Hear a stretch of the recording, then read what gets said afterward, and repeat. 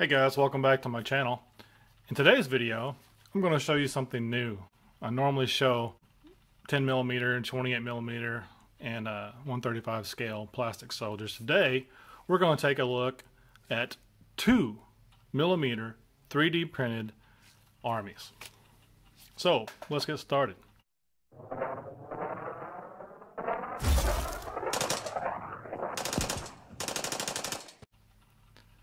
First up, we'll go with this base here. These are cavalry. I don't know if you can, how well you can see that, but these are cavalry troops. A squad. And I've tried to paint these up to resemble U.S. Army cavalry troops of the late 1890s. So my plan with these forces here not only are to use them for like horse and musket, but also some Victorian sci-fi, some steampunk stuff, as you can see from those elements. So thought about doing my own little fictional Spanish-American war, leaving out the steampunk elements, but just having U.S. forces against the European Spanish there in Cuba. Next up, this will be the commanding general of the division, a major general, and his entourage. I'd imagine that's them up here. Their horses are being kept by a couple soldiers there. You can see that. The general and his staff. Big round base to show command. Skirmisher battalion.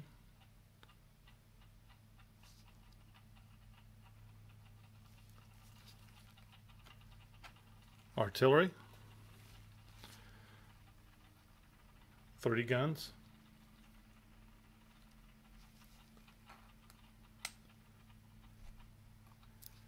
U.S. infantry, and these could also be American Civil War. You can see the little flags I've tried to paint.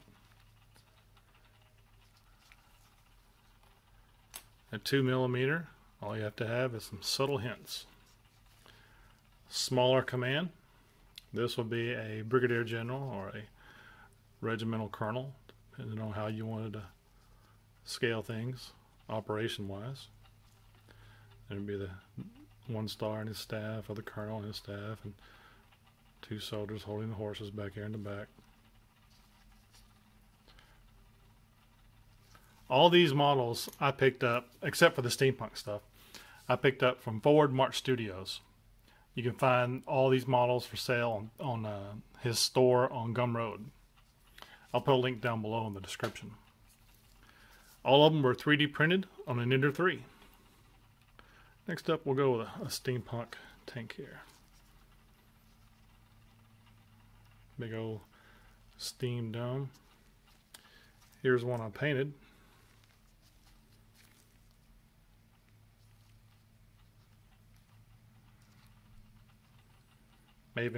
Maybe even do some Martian invasion, or perhaps the Earth punitive expedition to Mars to retaliate.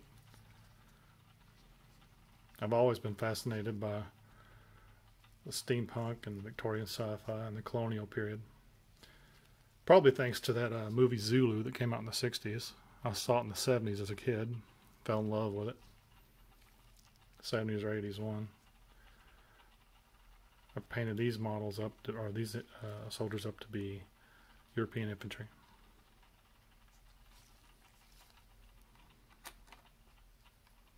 Let's look at the airship here.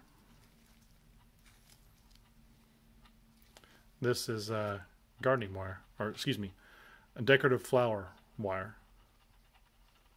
And I hot glued it to the base and to the model. Perfect little airship for splendid little wars. This one didn't turn out so good. And also bear in mind, I printed these years ago, and when I was still relatively new to 3D printing. I could probably do better results today. But I'm pretty happy with it.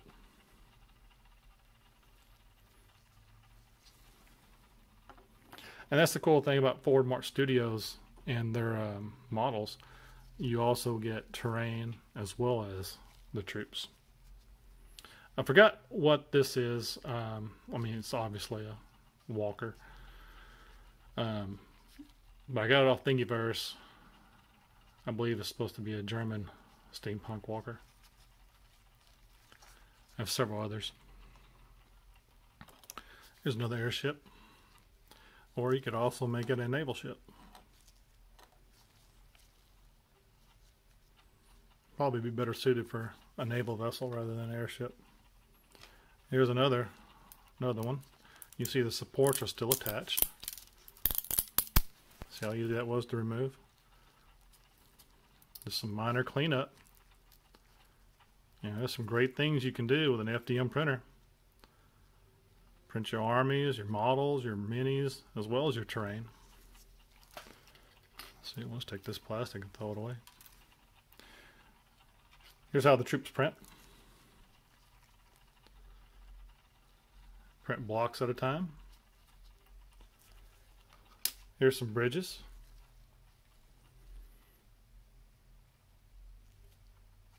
Towered bridges. There's also block housing.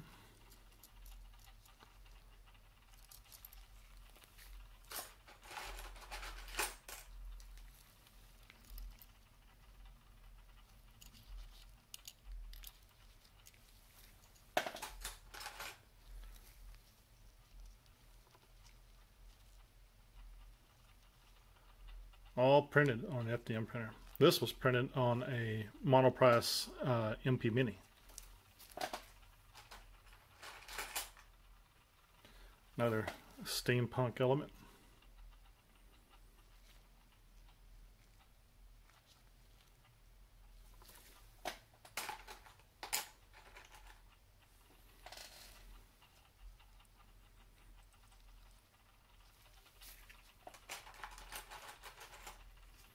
A submarine type airship.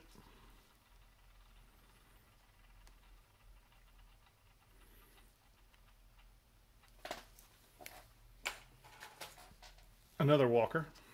And yes, the supports are still on. I haven't removed them yet.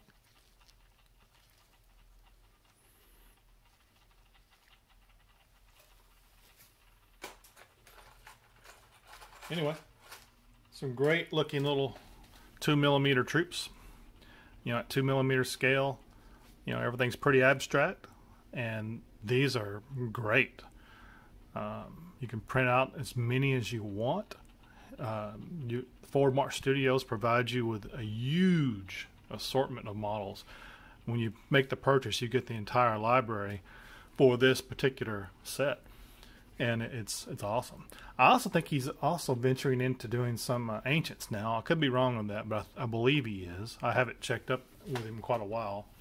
I'm also behind on posting my videos. I'm in the process of a career change, maybe buying a business, so I don't know. More on that later. But great little models. Print all you want. You can play on a small table. You can do a 1 foot by 1 foot green felt battlefield if you wanted. Put some of these down and play some really cool games like 1 hour war games. Simple. Roll a die, that's how much damage you did. That's how many hits the enemy unit took. So forth and so on. They're great. So this goes a long way towards scratching a lot of itches. You can save a lot of money going with smaller scale, a lot of space. You can store these really easy. Store a huge army, real simple. Anyway, thank you for watching. If you can, please drop me a simple like down below.